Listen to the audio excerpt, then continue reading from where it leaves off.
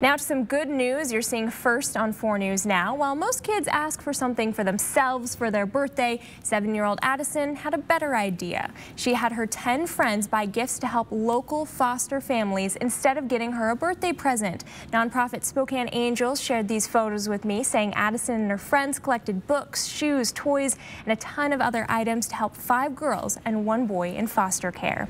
You can read more about her act of kindness and the nonprofit she's helping. Just find this story on KXLY.com.